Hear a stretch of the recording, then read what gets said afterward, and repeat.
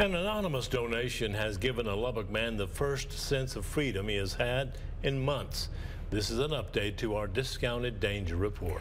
In March, a shooting rampage left one person dead and 3 others injured. Florencio Rivera survived the shooting but is now a quadriplegic. Investigative reporter Shaylee Kidwell shared Florencio's story in October, and it caught the attention of a family who just happened to have something Florencio desperately needed. From a hospital bed to a rehab facility, now his parents' home. Florencio Rivera has made progress and refuses to give up. It hasn't stopped me, and it's maybe put a little pause on things, but I'm still here and I'm keep fighting. Florencio says doctors told him it would be too dangerous to remove the bullet in his neck, the bullet that robbed him of his ability to walk. Since the shooting in March, he's gained some mobility in his arms, just enough to operate this electric wheelchair. Are you driving, Grandpa?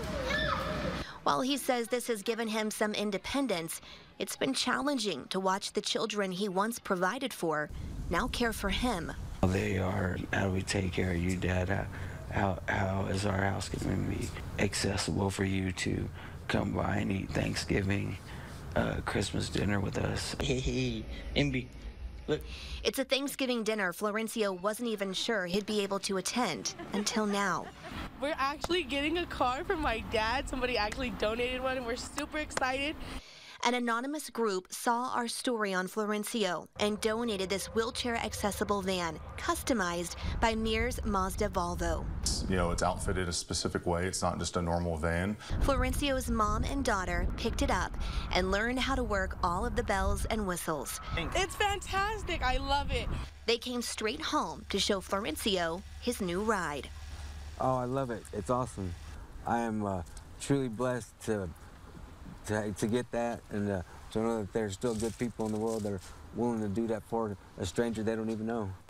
The Rivera family says this donation will save them hundreds of dollars a month in transportation costs. Florencio's mother says hiring a wheelchair-accessible vehicle to take Florencio to his weekly doctor appointments added up quickly.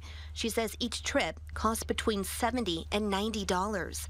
This van will not only save the family money, but allow Florencio's outings to expand beyond the hospital. There's so much stuff that I want to do now, I can't even think. Go so many places I want to go and see and visit my family and friends. Like I said, I'm just overwhelmed right now. Shaylee Kidwell, KCBD, News Channel 11.